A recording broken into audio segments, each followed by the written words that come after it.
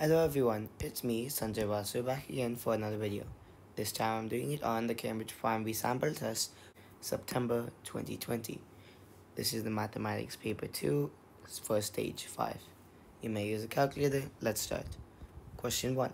Write a number that is 100 times greater than 42. That is simply 42 times 100, which is 4200. Question 2. Here's a list of symbols. Less than, equal to, greater than. Write one of the symbols in each box to complete each statement. So 2.34 plus 0.43, when we do the math, it becomes 2.77. And 1.55 plus 1.11, which is on the right side, we'll get 2.66. 2.77 is obviously greater than 2.66. So that's our first one. Now, 5.4 minus 0.9, that's going to be 4.5. 6.4 minus 1.9. Once again, it's 4.5. So these two are equal. That's our answer. Let's go to question 3. Draw a cross in two more squares to complete this symmetrical pattern.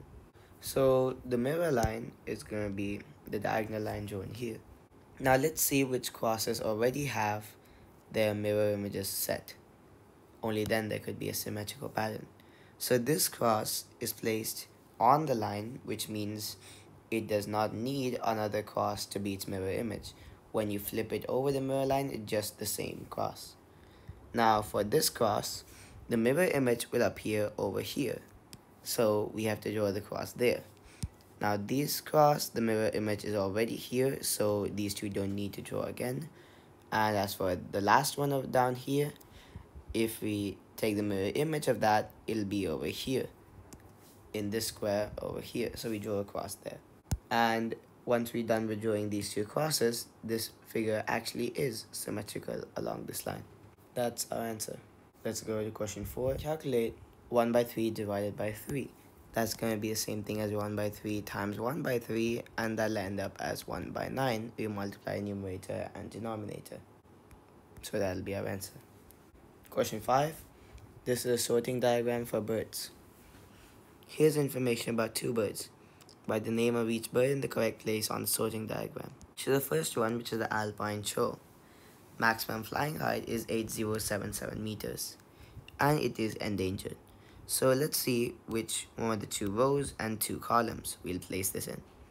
The flying height is 10 kilometers or less, because 8077 meters is 8.077 kilometers, and this is less than 10.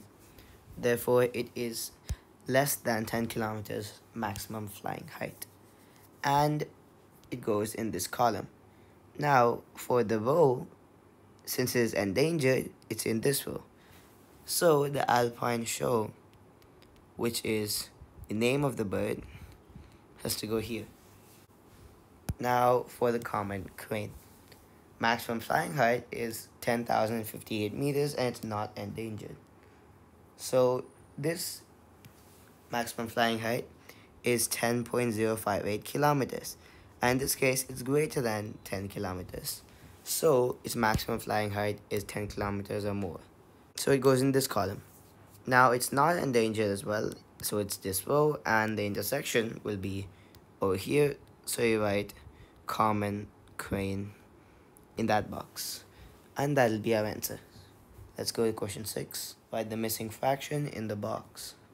So the missing fraction is going to be 5 by 10 plus this value we're jumping up by, which is 2 by 5. And 2 by 5 is equal to 4 by 10. We multiply both the numerator and denominator by 2. So 5 by 10 plus 4 by 10 is 9 by 10, which is our missing fraction.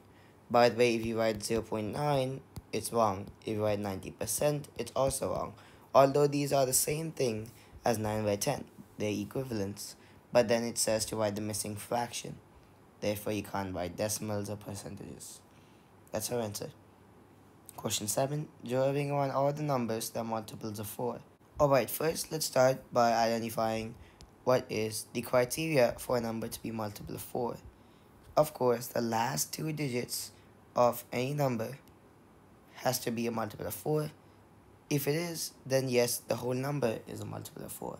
Let's start with 450. last two digits are 5 and 0, which makes 50. And this is not a multiple of 4, since when we divide by 4, we get 12.5, not an integer. So, this we cannot draw a ring around. 540. This is a multiple of 4, since 40, last two digits, divided by 4, we get 10, which is an integer. So we can circle this. 504. Once again, the last two digits are 0, 4. When we divide this by 4, we get 1. That is an integer. So there's also a multiple of 4. 405. Well, we can realize that since the last digit is odd number, it's not divisible by 2. And since it's not divisible by 2, it cannot be divisible by 4. 4 is also an even number. So we cannot circle this, and for the same reason, we cannot circle this. 544. We can circle this because the last two digits are 44. Divided by 4, we get 11, which is a whole number. So that's our answer. Question 8. Here's a pentagon. Regular pentagon. It's divided into 10 equal parts. What percentage of the pentagon is shaded? Well, we know that all 10 of these parts are equal. And we have 1, 2, 3, 4 parts which are shaded. So the percentage shaded is going to be 4 by 10 multiplied by 100 to make it a percentage. How do we get 4 by 10? We have 4 shaded parts and the total is 10 parts. So 4 by 10 times 100 is 40%. That's our answer. Now for question 9, here's an isometric grid. Join dots to draw a cube. So let's start by drawing one vertical line through any number of dots. So let's say we draw 2 with a length of 3 units. So now we want to draw the width right over here. Now the length of the cube, like this, we extend it from one of the corners first. So we have 3 lines drawn like this. Now we extend from these corners. They all have to be 3 units long, remember. So that's 3 units here, 3 units, 3 units, 3 units, 3 units, 3 units. And remember, don't draw the backward lines, because if you do these lines, it'll look somewhat like a hexagon more than a cube with 6 lines drawn through it.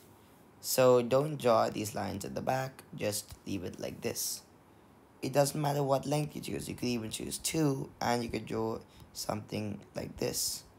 And it doesn't matter where you choose to draw the cube either. It can even be drawn all the way back here. And you'll still get the mark as long as the lengths are correct. That's the answer. Question 10. Lily uses these number cards to make 3-digit numbers.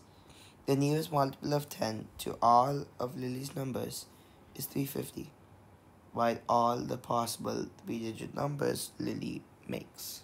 So basically what they're saying by saying nearest multiple of 10 is 350 is that if you round a number to the nearest 10, you will get 350. So all the numbers that round to that are simply 345, 346, 354. And that is it. That'll be our answer. Let's go to question 11. Draw a line to match each event to the time it is most likely to take. One has been done for you. Write your name. It takes about 5 seconds. Clap your hands once. This is extremely short time, so 0.5 seconds. Count to 50. It's not likely that anyone's going to count to 50 in 0.5 seconds or 5 seconds, so 50 seconds looks like a good approximation. Blow out 1 candle.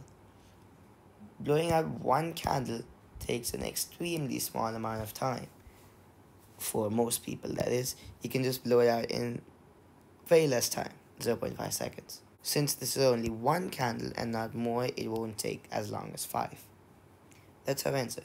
Let's go to question 12. Safia builds shapes with tiles. The number of tiles in each shape makes a number sequence. A. How many tiles does Safia add to the third shape to make the fourth one? We can see that we add 2 to get the second one. We add 3 to get the third one. So to get the fourth one, we of course add 4. So we add 4 tiles. Now B, how many tiles are in the 7 shape? If you did not realize yet, this sequence is actually going to be the triangular number sequence. Triangular numbers.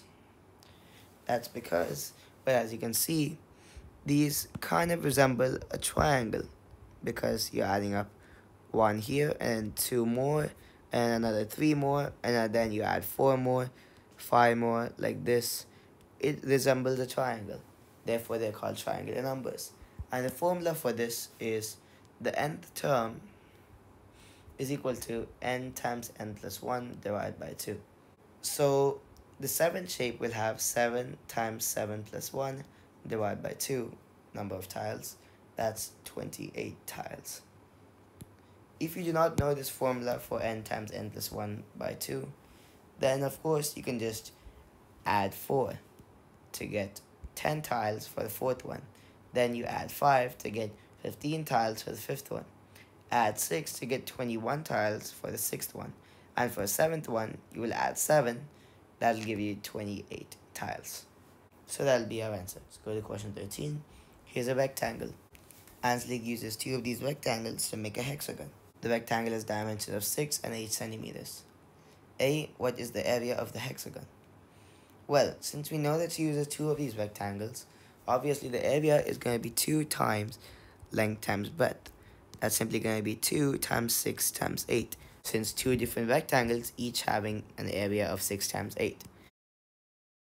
So at the end, we get 96 centimeters squared. That's our answer. B. What's the perimeter of the hexagon? Show your working. Well, first we know that the length is 8 centimeters here. So we know that this length has to be 6 centimeters. And visually, we can see that if it was drawn the second rectangle like this, with 8 and 6, this line would be straight. But we can see that there is an extra line to connect these side to this side. Therefore, this rectangle has to be split like this, and 6, 8, 6, 8 over here. And now we have one more side left to find. And this side is going to be 8 minus 6. And that's 2 centimeters. Right there. So, the perimeter of the hexagon is going to be adding up all the values we have written there. So, the perimeter is equal to, let's start from 8 over here, and then work our way around like that. So, 8 plus 2 plus 6 plus another 8 plus 6 plus another 8 plus another 6. And we do this, we get 8, 10, 16, 24, 30, 38, 44 centimeters. That's our answer.